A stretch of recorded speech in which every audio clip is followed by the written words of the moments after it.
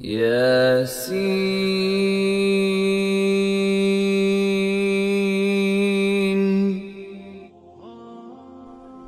You know, my father, he was shot in front of the masjid. He was shot in front of the masjid. And it was after Isha prayer. He used to always clean the masjid. You know, the bathrooms and so forth. People didn't really know who actually cleaned, why, you know, the bathrooms were clean until after he passed away. Then the bathroom started to smell because nobody really took care of that. And he never cleaned the bathroom or anything like that when people were there. Before he would go to work, he would stop in the masjid and he would leave. He would clean everything up and then go. He would always look for the times that people would not see him. So nobody knew that he was doing any of these things. But he would always do that. And one day he was the last person we used to live close to the masjid, next to the masjid. And he came out and I was in the house.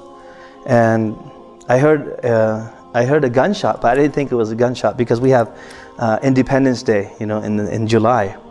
And people always have fireworks, and this was like a few days afterwards. And I'm thinking it's just that somebody's just burning their leftover M80s or something like that. I don't know, you know, these fireworks. I don't know if you guys have those things here. And so I hear my father calling me, AbdulBary, somebody shot me. So I went to him, and when he saw my face, he said, Ashhadu an la ilaha illallah wa ashhadu anna Muhammad Rasulullah. So and then I told him, when I heard that, I said, Father, I don't care who talks to you from now on. Don't say a single word. Just in your heart, you've done a lot of good. And repent to Allah. Ask Allah for forgiveness and ask for His mercy. But don't say a single word after this. And he never said anything after that. The ambulance and everything came. And then the police officer, the detective, started coming around asking me. He's asking me about what was happening and, you know, was the masjid open? And I was just walking around telling him what was happening, what the area of the masjid. And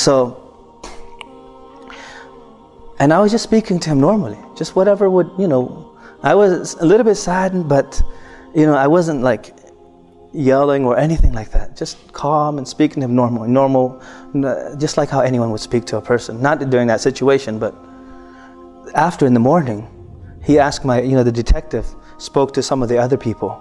He spoke to one of my friends. So the detective, he said, you know, that I've never, in all the homicides and murders I've seen in my life, I've never seen somebody like him. It's amazing. So he told me, you made great da'wah. I said, well, I didn't even speak about Islam. My friend said, I didn't say anything about Islam. He said, you made great da'wah. The detective came to me and he said, in all my days, I've witnessed thousands or hundreds of crime scenes. Never seen somebody, especially related to somebody who was just murdered, like him. So I even thought that he did it. That's the detective. I said, it's not humanly possible. It's not humanly possible for somebody to be in that state. You know, most people are going crazy. And so I told him, I said, let me tell you, I was sad that what was happening, but my father got something that I want, and I don't even know that I'll have that. His last words were, La ilaha illallah. And the Prophet ﷺ said, Man kana akhiru kalamihi la ilaha illallah, dakhala al-jannah. Whoever's last word is La ilaha illallah will enter paradise. I don't know on the day that I die that I'll be able to say that. I'm just hoping that I will be.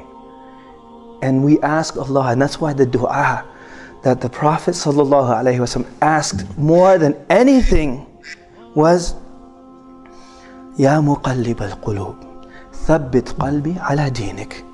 Aisha was asked, what supplication did the Prophet ﷺ say the most?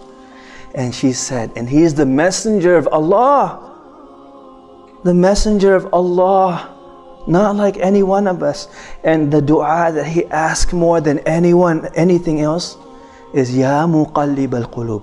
Oh Allah, the one who changes hearts, Thabbit qalbi ala dinik. Make my heart firm in your religion. Make my heart firm in your obedience.